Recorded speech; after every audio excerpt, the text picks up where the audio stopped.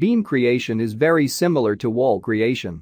It requires a longitudinal axis and two other axes to create two insertion nodes called the I and J node. The I end is the left end of the horizontal beam or bottom end of a vertical beam. J is the right end of a horizontal beam or upper end of a vertical beam. We highly recommend that you model the supporting vertical elements first, that is, column or walls, then creating beams will be very easy and error-free. Each beam must be unique between supports, that is, it should not overlap with a support. Support can be columns, walls or another primary beam. Let us now look at the beam properties. B is the width of the beam. E is the offset of beam with respect to the longitudinal insertion axis. H is the depth of beam. EZ is the adjustment of the elevation with the top of the beam. By default, EZ will be 0, which means the top of the beam is top of the story level, which is also the top of the slab. If a positive EZ value is entered, the beam will be raised with respect to the story level. Conversely, if a negative EZ value is entered, the beam will be lowered. The beam analytical wireframe in elevation is always at the top of the story. It is not affected by the value by the EZ. Hence, EZ is an easy method to change the elevation level of the beam, without changing the analytical wireframe. Let us now create beams. Go to View tab and click Reset. Select the 2D view to make it active. Click on the beam icon in the Modeling tab. Select Normal Reinforced Concrete Beam and the beam properties will appear. Let us use the default beam size of 250 mm width and 500 mm depth. To insert a beam, left-click on the first insertion node, which is also the column insertion node. A rubber band will appear. Click on the second node, and a beam will be created. Notice that you can continue to create the beams from the previous beam continuously. Right-click to end the beam insertion after inserting the three beams as shown. To insert a group of beams, you can draw a window enclosing the insertion points. Left-click on the upper left of the window, then left-click on the lower right of the window. Beams will automatically be inserted between columns and walls. Note that beams cannot be inserted on top of walls, as the walls are self-supporting, as rigid beam are automatically created in the wall. Continue to insert these beams, as shown. All beams created are listed in the structure tree, under Beams folder. Check that there are a total of 17 beams. Zoom into the upper left of the model and insert a diagonal beam here. Note that we did not create the longitudinal axis for this beam. Because of this, the program automatically created this axis and name it with an alias prefix. This alias axis is a hidden axis, that is, it will not be shown in the final drawing. We will now insert a curve beam in the lower right corner of the model. Click on the curve beam insertion icon in the Beam Properties dialog. Click on the intersection of axes A and 3 and then intersection of axes B and 4. You define the radius of the curve by simply moving the mouse cursor, and the preview of curve beam in gray will show automatically. Press F2 to define the radius of the exactly to -1500 mm and press enter. A curve beam will be inserted. Note, segments nodes are automatically created. Check the structure tree that you have modeled a total of 19 beams. We will now create some secondary beams here. Deactivate the curve beam icon to change it back to straight beam. Secondary beams can easily be inserted using the smart snap points without having to create axes. Place the cursor on the edge of primary beam, not the middle. Notice that snap points on 0.25 L, 0.33 L, 0.5 L, 0.67 L, 0.75 L will be shown when the cursor is placed on the beam. Click on 0.33 L as the start point of the secondary beam. Place the cursor on the destination beam. Notice the same smart points will appear when the mouse cursor is placed on the edge of the beam. Click on the same 0.33 L point and the secondary beam will be created. Let us create another secondary beam. Place the mouse cursor at the edge of the supporting beam, specifically on any of the smart point. Press F2 To manually input the exact distance from the start of the beam, key in 1500 mm and press enter. Then move the mouse cursor to the edge of the next supporting beam. Notice a perpendicular point is shown. Click on this point and the beam will be created. Check the structure tree that 21 beams have been created.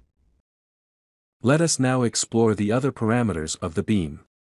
Section Manager icon allows you explore the beam in detail, similar to column and walls. Example, you can review the concrete materials. Again, we suggest you use default, which means master setting in materials dialog will govern. Click on Properties tab, allows you to review section properties and to change them, if desired. Click Cancel. Generate properties to other stories allows you to apply changes to beams, at the same position at other stories. Adjust anchors allows you to lock the position of the beam with respect to its edge, when beam width is changed. Adjust eccentricity moves the beam to preset eccentricity. I and J, end intersection of axis is stated here for clarity. Section angle allows you to adjust the rotation of the beam with respect to longitudinal axis. End releases. Beam ends are fixed by default. You can release the forces. N is axial release. V2 is minor shear in the floor plane. V3 is major shear out of floor plane. M2 is major moment. M3 is minor moment. You can apply hinges to left and/or right by clicking successively on this icon. Supports allow you to assign manually created support types, if created. Default is none, which means beam will be supported by whatever element is created at the end of the member, may it be column, wall or another beam. I and J end free. This will mark the unsupported cantilever end of beam, specifically for design and detailing purposes, to be covered later. To explore the next parameter, go to the 3D view. Recall that you can maximize the view by going to the Views tab and click Reset. Then zoom into the secondary beam in 3D view. Select this secondary beam, right-click, Properties. Go to the 3D tab. The plane fields will be populated if a plane element is created and used to adjust the beam elevation positions. Del Z, I, and J controls the elevation position of the start and end of the beam. This directly affects the analytical wireframe position of the beam. By default, delta Z equals 0 means that start and end nodes coincides with the top of the story. If you key in positive value, it means you are raising the node position. Try entering 1000 mm for del Z, I and click Update. Examine the 3D. Conversely, if negative value is inserted, the beam node is lowered. Try entering -1000 mm and click Update. Examine the 3D view.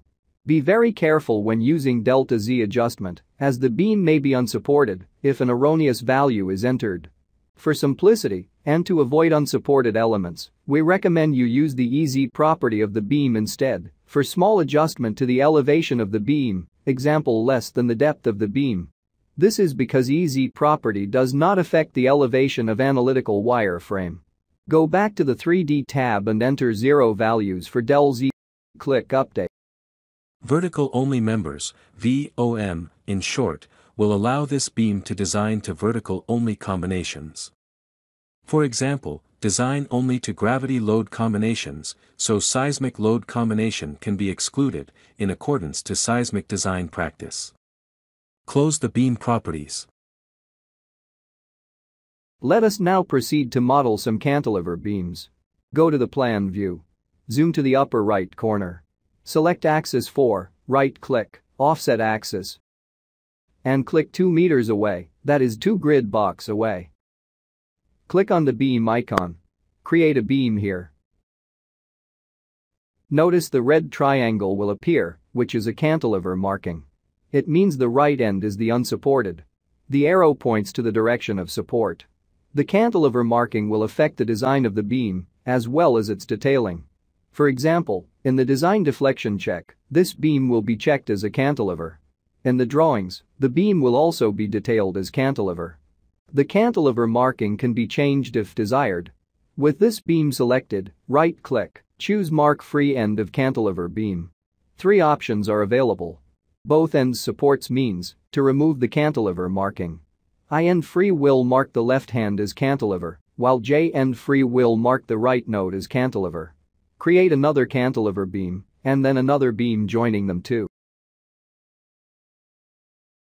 Close the beam property. You can adjust the position or eccentricity of a beam by simply selecting it and then pressing keyboard arrow keys to move in the direction you want. The step by which member is moved can be changed in the Settings center. Under General, Members section Eccentricities step. By the default, it is 25 mm.